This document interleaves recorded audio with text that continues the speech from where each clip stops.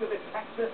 I mean, at this particular point, alright, we're going to do a quick ab workout here. It just needs a new agent because Bill Cosby. Quick ab workout.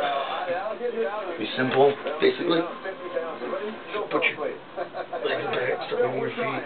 That's get a little bit fired up, and we'll figure out what's going on. Yeah. One thing that's been really interesting to watch the progress of what the New England Patriots have done throughout this day, especially the second day. Who they've picked, who they haven't picked, and what they've done. Listen, they were very active through the second round. They traded out of the first round, but then they really got going with Brandon Tate, the wide receiver out of North Carolina, who, as we talked about earlier, did fail that drug test at the combine. And then you have Tyrone McKenzie, the outside linebacker out of South Florida, and Rick Dornberger, the offensive guard out of Penn State. But that's just part of the story.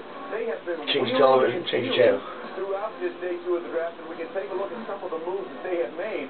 One of the things they've done more is they've traded cornerback Ellis Hobbs, who not only played defense for them, but was a big part of their return game and kickoff to the Eagles. And I guess the initial reaction and thought process there would be, okay, that means Sheldon Brown is getting moved from Philadelphia.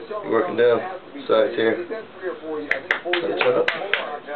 Muffin tops, love handles. That trade demand right now, just as they did not react to Lito Shepard's trade demand until a year later. Now, don't forget, the Eagles also have another former Patriots cornerback on their do that rotation about 10 minutes every day. In about 2 weeks, start to see a difference. It's pretty simple. It's my workout.